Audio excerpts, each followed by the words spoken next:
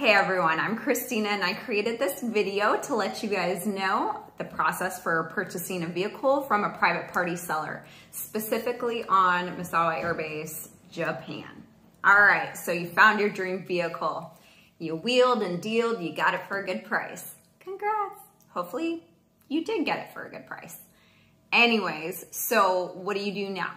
Okay, you paid for it. Maybe you're waiting to pay for it till all the paperwork's done. I don't know. But you got to get insurance on that bad boy. Okay, so there's lots of different ways to go.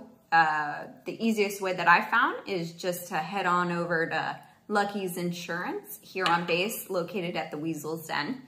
They open at 10 a.m. on the weekdays, and you can purchase your vehicle insurance, liability insurance right there. So once it's insured, you're going to bring that documentation amongst other things to the Torii building, or Torii, I don't know yet how it's pronounced. But you and the seller, and by you I mean the active duty member, is the one that registers the vehicle unless the power of attorney is appointed.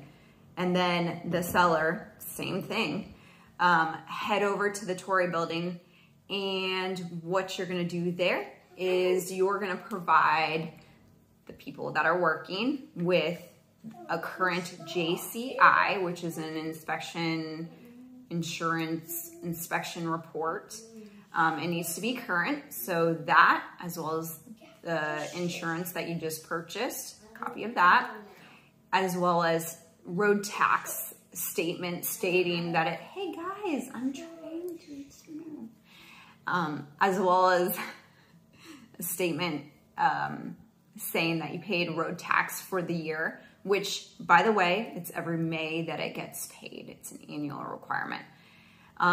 Also, both parties need to bring their Japanese driver's license and CAT card. The buyer also has to bring PCS orders. Okay, so once you bring all that stuff to the Torii building, pass in registration, you sign some paperwork, and it's done. You've registered the car. But there's a few things I wanted to point out. Hold on, just 1 second. Okay, few things. So, license plate merely gets transferred as long as it's got a Y on it. That indicates that a U.S. military member owns that vehicle. So if it's U.S. military member to U.S. military member, then the plate is just fine. Also, you can only register one vehicle per driver. So single airmen are only authorized in one vehicle. A household with 2 drivers, they're authorized 2 vehicles. So I think that about covers it. I hope it helps. If you have any questions, comment down below. I'll surely help you out with whatever I can. Also, if you're interested in hearing about my experience with my first car purchase, got it from the Lemon Lot. My video will be going up next week probably. So if you're interested, check that out. All right, take care.